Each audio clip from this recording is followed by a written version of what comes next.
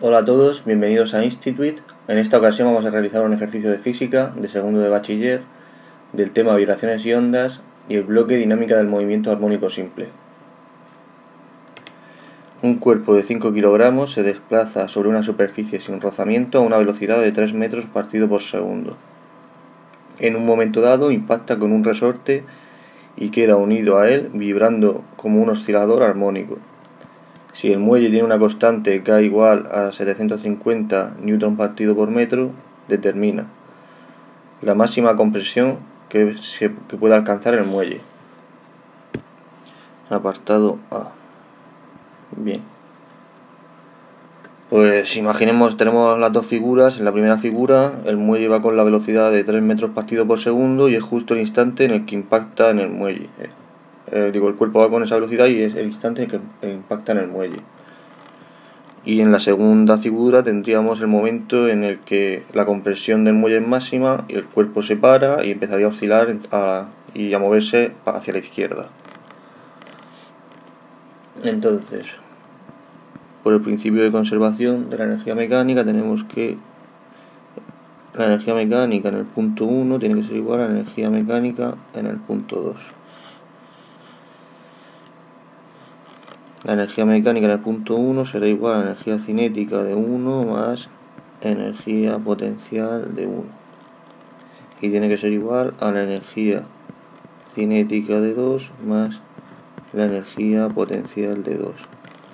En el punto 1 el cuerpo tiene solo energía cinética y no tiene energía potencial.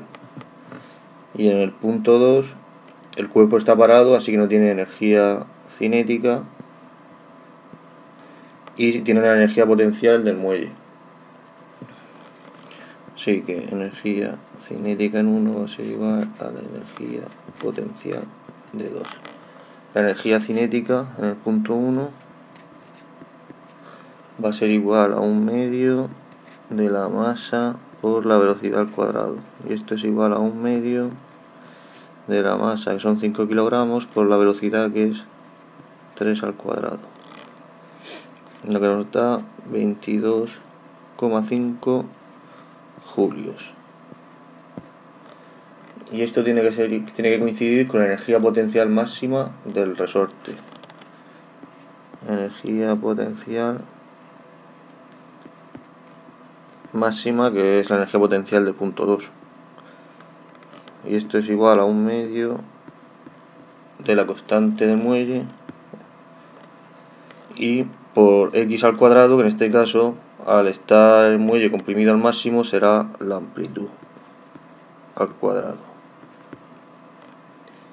De aquí despejamos y tenemos que A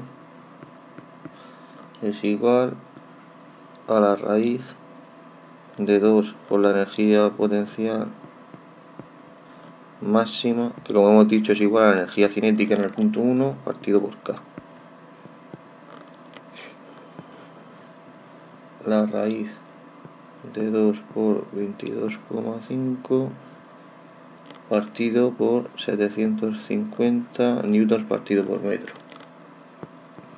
Y obtenemos que esto es igual a 0,245 metros. Bien, pues ya hemos calculado la amplitud, que es la máxima compresión que puede alcanzar el muelle. En el apartado B nos pide que la velocidad del oscilador cuando se encuentra a la mitad de la compresión máxima.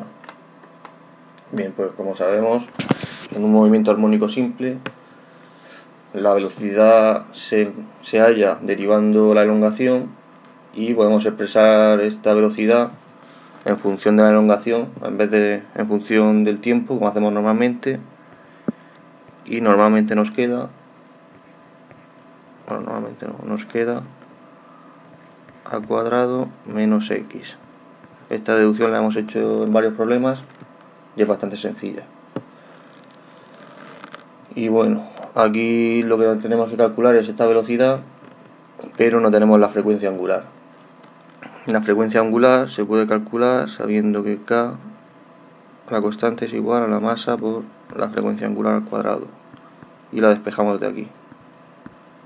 frecuencia angular es igual a la raíz de k partido por m.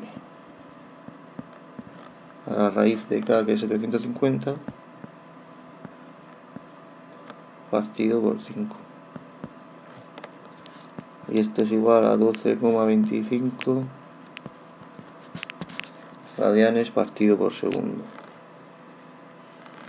Así que v, la velocidad va a ser igual a estos 12,25 multiplicado por la amplitud, que era 0,245, la del apartado anterior, al cuadrado, menos la distancia, que nos dicen que es la mitad de la amplitud. 245 partido por 2 al cuadrado. Y obtenemos que la velocidad en ese punto es de 2,6 metros partido por segundo. Bien, pues con esto habríamos acabado el ejercicio. Ya sabes que puedes guardarlo y compartirlo en tu cuenta y crear apuntes. Muchas gracias y sabes que tienes más ejemplos en Institute.